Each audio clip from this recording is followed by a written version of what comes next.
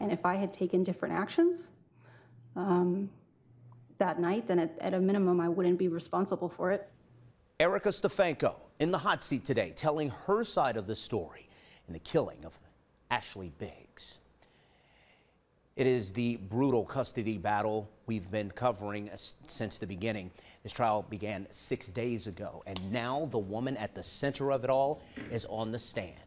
At 4 o'clock, we told you Erica's side of the story of what happened on that fatal night.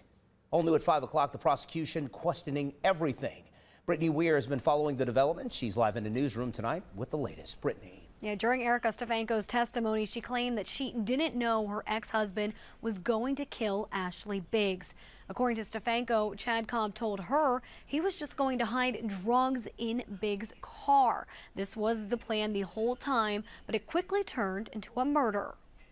Erica Stefanko taking the witness stand in a Summit County courtroom on Monday. Stefanko is on trial for the murder of Ashley Biggs.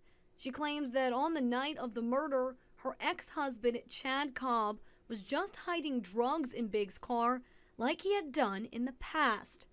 This was his way to get Biggs arrested so he could claim full custody of their daughter, Grace. I find it very curious that during this conversation with Cindy, in which you're telling us today that the whole entire plan, you're spending all this time talking about a plan to plant meth.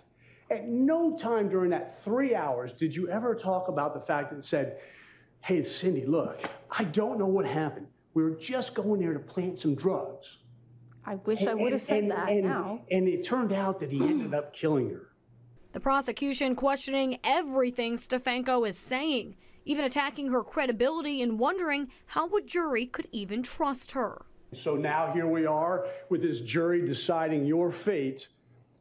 And how are we supposed to know that you're not just telling them what they think, what you think they ought to hear? I can only tell you. I can't make you believe it.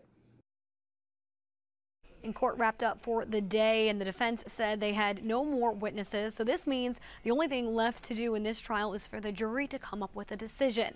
That will happen tomorrow afternoon. We'll be there live for every moment, bringing you those updates. And when we find out if Erica Stefanko is guilty or not. Live in the newsroom, Brittany Weir, 19 News.